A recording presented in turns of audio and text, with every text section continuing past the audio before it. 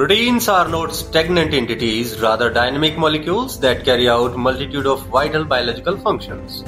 In the realm of molecular dynamics simulation, force fields serve as the workhorses, driving the accurate representation and understanding of protein behavior.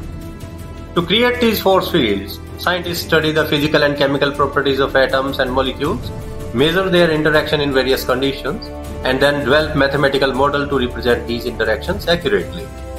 A comprehensive explanation of the force field method for analyzing molecular dynamics simulation is presented in this video.